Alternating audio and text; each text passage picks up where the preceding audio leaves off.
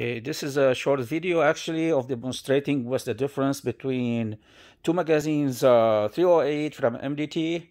One is the original 308 magazine. This is an MDT magazine for 308 or standard action or small action.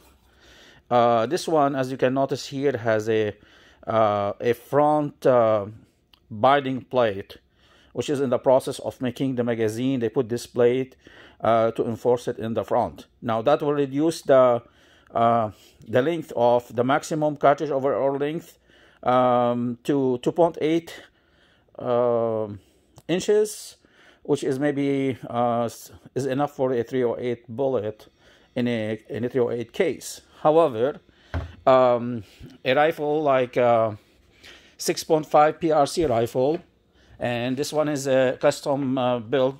I did it myself, and this is a Hornady match box, and those are actually my reload actually, but I wanted to try them because they are a bit longer, and also the Hornady match bullet are also long, and this is one 147 grain ELDM, I believe, but this one is a Burger 153.5 grain bullet.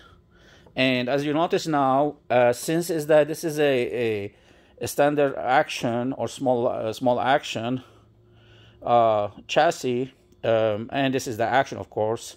I believe this is a Model 10, old style Model 10, with a large shank for the barrel. This will accept the magazine with a binder, but it won't accept the new magazine without a binder. The new MDT magazine is a bit longer, can accept up to 2.960 thousandths of an inch, 2.860, and as you can see now, this will hit the ramp on the chamber from the bottom, and all what I have to do right now is remove the chassis, go to the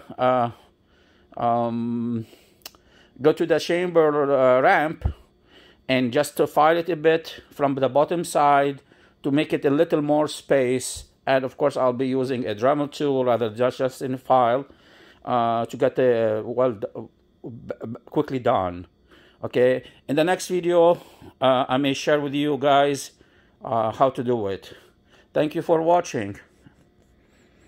Like and subscribe to my channel if you want. Thank you.